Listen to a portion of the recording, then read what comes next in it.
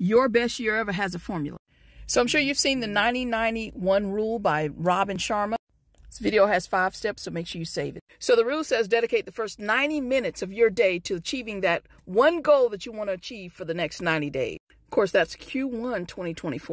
I know you don't have 90 minutes, so do 90 or 80 or 70 or 60 or all the way down. Do 10 minutes.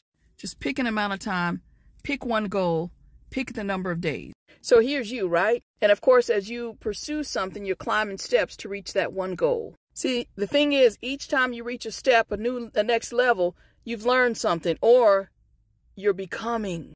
You are literally changing the concept you have of yourself and of the acquisition of your goal by taking action steps. Because the quality of your life is determined by the concept you have of yourself and the concept you have of the world as it relates to that goal or that desire.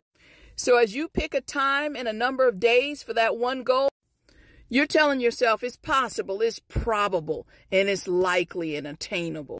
And by action steps, I mean you're becoming. So the first part of these steps are you working on the internal. Because the quality of your life is determined by the quality of the questions that you ask yourself. So your first steps after you pick a goal and the time period, you're going to ask yourself this clarity-rich question. What must I believe true about me to be the me who achieved that goal?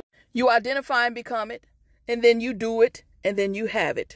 This is your 2024 success plan. And what about fear of XYZ? I'm afraid to start. I'm afraid to do this. Guess what?